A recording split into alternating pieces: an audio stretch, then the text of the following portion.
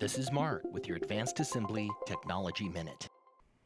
Hi, I'm Mark from Advanced Assembly, and I'm here with everything you wanted to know about solder and a few things you didn't.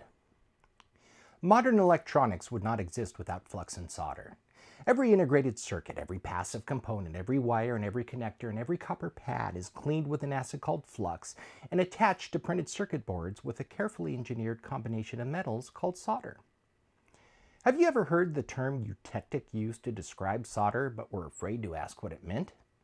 That's a shame, because eutectic describes a very interesting bit of physical chemistry. You see, as the temperature of a pure substance such as water increases, it will undergo phase transitions at specific temperatures and pressures. At sea level, water changes phase from solid to liquid at 0 degrees Celsius and then from liquid to gas at 100 degrees Celsius. The entire body of the substance absorbs any heat delivered to it during the transition and uses all of the thermal energy to change the phase of the material while maintaining a constant temperature. Elemental lead undergoes those same transitions at 327 degrees Celsius, and elemental tin transitions at 232 degrees Celsius. But what happens if you don't have a pure substance? What if you are instead dealing with a carefully mixed alloy? That's when the really interesting things start to happen. And it's not often taught in undergraduate electrical engineering coursework, so you've got a good excuse for not knowing it. In alloys, the discrete transition temperatures that exist between solid phase and liquid phase morph into transition temperature ranges as a new intermediate phase of matter appears that is part liquid and part solid.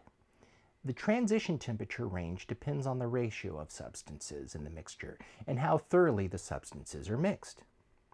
As a solid phase alloy is heated, it begins to melt at a solidus temperature and is fully melted at the liquidus temperature. In between the solidus and liquidus temperature, the mixture is a combination of solids and liquids, A plus L, that can be thought of as a paste.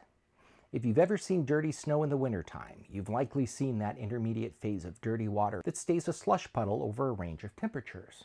Binary phase diagrams often show the phases of lead-tin mixtures based on mass ratio and temperature. As you follow a line vertically up the diagram, you'll see that it does not pass directly from solid to liquid, but it crosses through a third phase. A very particular ratio of materials, the solidus and liquidus temperatures meet at the eutectic point. The slush paste phase completely disappears, and the alloy transitions directly from the solid phase to the liquid phase in an isothermal process. Phase diagrams for lead-tin mixtures usually show the relationship between temperature and the mass ratio of lead and tin. At 62% tin, 38% lead, the solidus and liquidus temperatures meet at the eutectic point. The eutectic temperature is a discrete transition temperature that is lower than the transition temperature of either substance in pure form. This is important for microelectronics because it reduces the exposure of integrated circuits to high temperatures. But the lead-tin mixture is not the only one with a eutectic point, and non-eutectic solders are in wide use as well. The purpose of mixing metals is to create a solder composition that is, like all engineering, a compromise between material properties, performance, and cost. Having an assortment of solder to choose from allows a variety of benefits, the first of which is that it allows multiple reflow cycles during the PCB assembly process. I hope you learned something. We'll see you next time.